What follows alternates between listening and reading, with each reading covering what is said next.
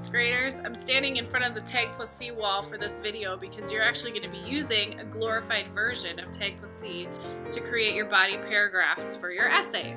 We're going to be creating a topic sentence, we're going to be adding transitions, we're going to be giving supporting evidence through citations, and then we're going to be adding a conclusion. You're going to need 2 documents for this part of our essay writing. You're going to need your gathering information. You're going to specifically be using that information that you gathered during your research, and you're going to need your transitions document because we're going to be introducing citations in this part of our essay.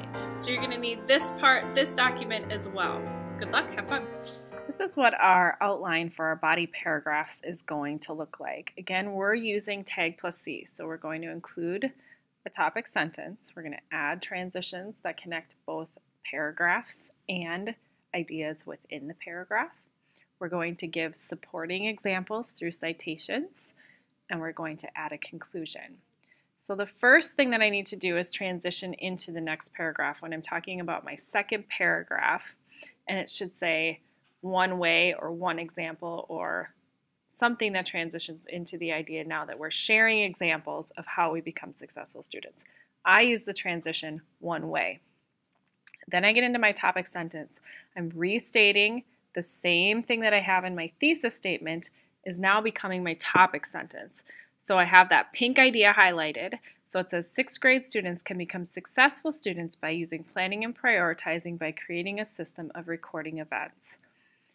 Now I need to give my examples. I need to use transitions, and I'm also citing the evidence that I found. So I'm using not only my transition sheet, but I'm also going back to my research because now I'm going to actually pull information from my research.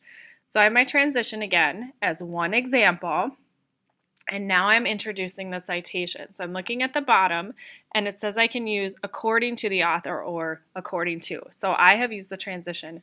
According to the article, task analysis suggests is to keep track on a calendar of all events for the school year. Okay, so I've introduced using an introduction for a citation. Then I go on to my second bullet point. Now I have another transition, and I use the word another. So I said another example, the same article says is students should keep track of daily work and assignments in a planner. So again, I've introduced the article, I've introduced the citation by saying the article says.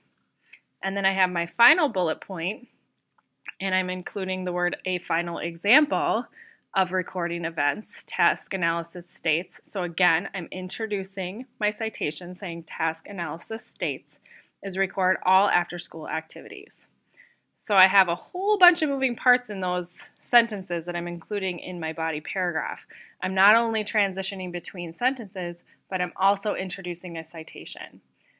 Then finally, I need to add my conclusion. My conclusion is really explaining why I incorporated the evidence that I incorporated.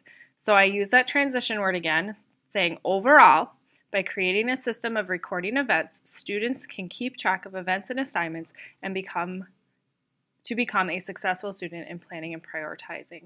So I'm really explaining how that evidence ties back to my topic sentence and showing my readers how it all goes together.